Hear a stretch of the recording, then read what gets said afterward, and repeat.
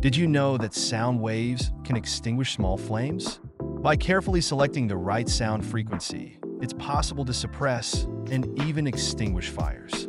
Our study explores this fascinating phenomenon, supported by detailed COMSOL simulations and theoretical analysis. The interaction between sound waves and flames is more than just an interesting experiment.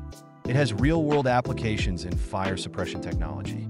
We examine how different parameters, such as sound frequency, pressure, and the distance between the sound source and the flame, influence the effectiveness of sound in extinguishing flames. Our comprehensive study provides a deep dive into the physics of sound-flame interaction. We cover the fundamentals of acoustics, the dynamics of flame behavior under sound influence, and the potential of sound waves as a non-invasive fire suppression method.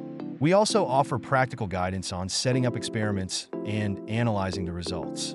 Through our detailed COMSOL simulations, we visualize how varying sound frequencies and intensities affect flames of different types.